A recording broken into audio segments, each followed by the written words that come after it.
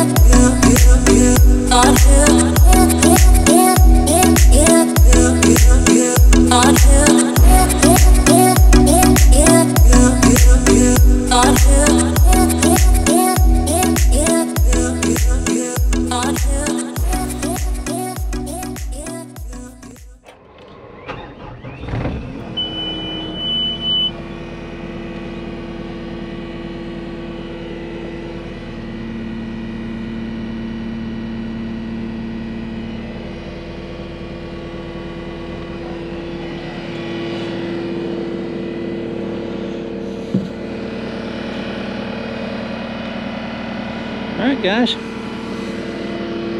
today we're going to be backfilling this trench that we dug the other day. Let's show you what we got going on. Got the PVC pipe in there, coming out of the well house, drops down 2 feet, shoots across the yard, and then I'll walk down here and show you.